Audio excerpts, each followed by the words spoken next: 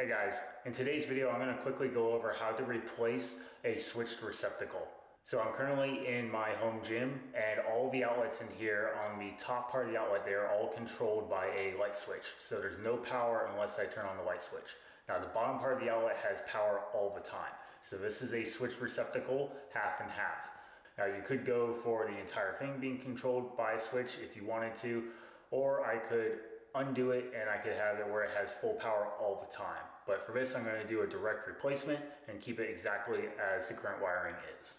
To have my new receptacle have a switch controlled outlet on the top and to have constant power on the bottom outlet, what I need to do is I need to break this little brass connection right here in the middle. This connects the two terminals so that if power were connected to either one of these, then it would transfer all the way across, allowing both outlets to have power at the same time. But since I want one to be controlled by a switch and the other one to have constant power all the time, breaking this prevents that power from flowing between the two, allowing for that top one to solely have power when the switch is turned on and to have no power when the switch is turned off. To break that brass tab off, simply grab a pair of pliers, grab a hold of that tab and twist it off. And now you've got no more connection. At this point, I can simply replace my old receptacle with my new one by just attaching the wires to the exact same locations on the new one, and I would be good to go. Now I have two additional options. If I don't like having a switched receptacle, what I could do is I don't break the little brass terminal connection between the two hot terminals, and this would allow the power to transfer between the two. And I hook everything up the exact same way, and then I can go to the light switch, remove the light switch, cap the wires there, and install a blank cover plate. At that point, my receptacle is returned to normal operating function basically, where it is going to be hot all the time and there won't be any light switch involved. I could also choose to make it where the receptacle is entirely controlled by the switch rather than the half and half. To do that, in this case, I would remove the black wire since it is my constant power and I would cap it. And all I would do is leave the red wire hooked up, but again, I would not break the terminal connection on the receptacle.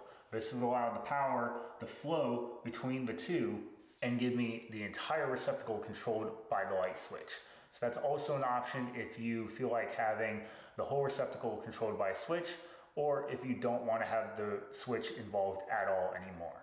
Since I'm going to leave my receptacles as switched, with the bottom part being with constant power, I'm simply going to do the 1-for-1 replacement here and remove my wires.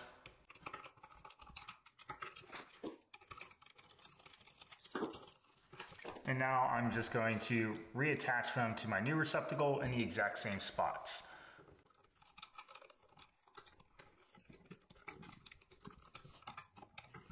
Now for the neutral wire, it doesn't matter which one I attach it to, since you don't break the terminal on that side.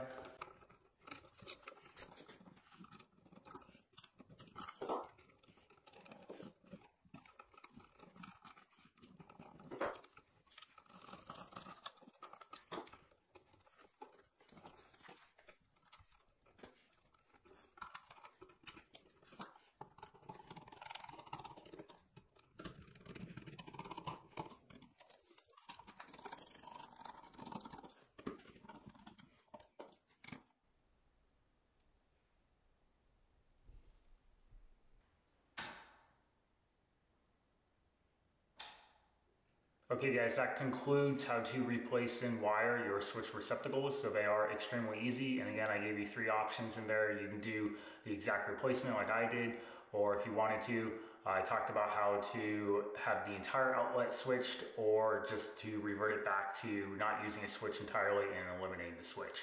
I hope this helped you guys out. And if it did, then give me a thumbs up, click the subscribe button, and I'll see you next week.